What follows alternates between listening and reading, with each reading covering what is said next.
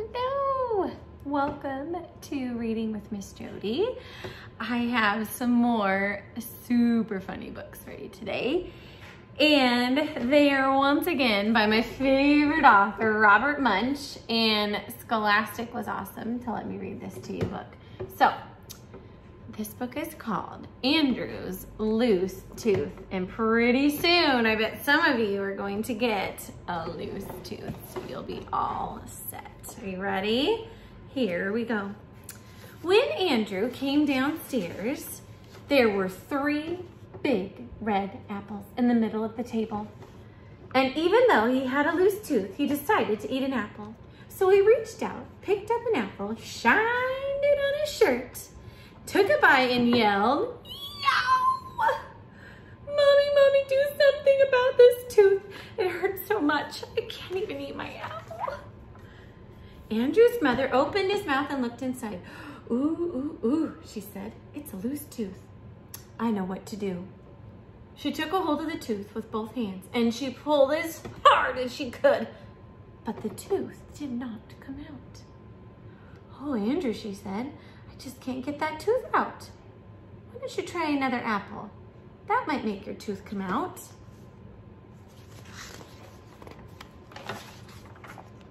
So Andrew reached out and picked up an apple and shined it on his shirt. He took a bite and yelled, "Yow! Daddy, do something about this tooth. It hurts so much I can't even eat my apple." So Andrew's father opened up his mouth and took a look inside. Ooh, he said, "It's a loose tooth. I know what to do."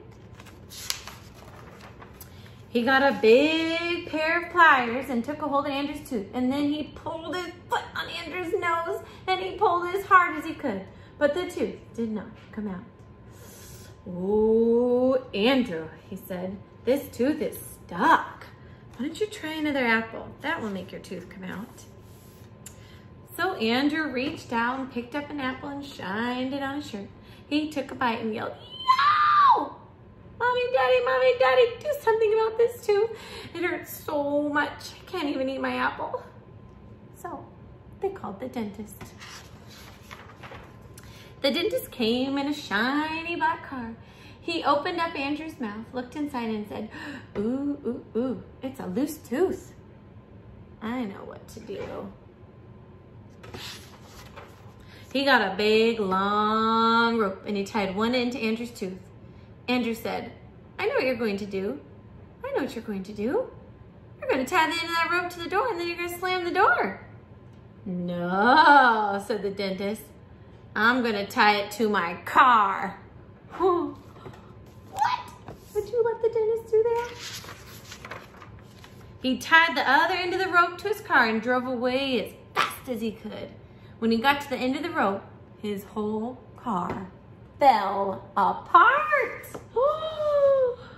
The dentist stood there just holding the steering wheel. No, you guys. Then Andrew's mother and father and the dentist all said, Andrew, that tooth will not come out. You just can't eat your breakfast." Oh no.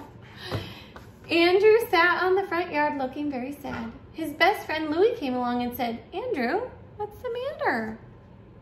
"Oh," said Andrew, "my mother can't get this tooth out. My father can't get this tooth out. The dentist can't get this tooth out. And I can't eat my breakfast." Oh, said Louie. "I know what to do." Louie went to Andrew's house and called the Tooth Fairy on the phone. The Tooth Fairy roared up right away on a large motorcycle. Andrew looked at the Tooth Fairy and said, "If you think you're going to use that motorcycle to pull out my tooth, you're nuts." "What do you think I am?" said the Tooth Fairy. "A dentist?" She pulled Andrew's tooth with one hand and the tooth did not come out. She pulled Andrew's tooth with 2 hands and the tooth did not come out.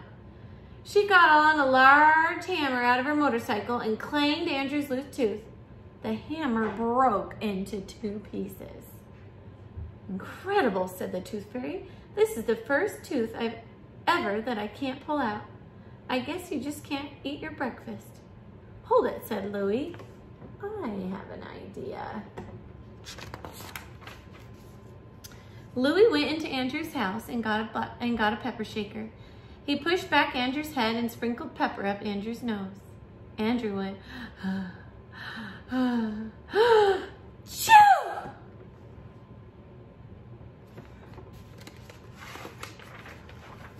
And sneezed that tooth all the way across town.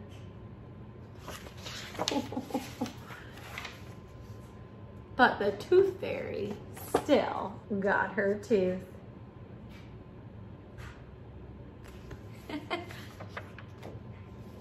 Look at that. He ate all those apples.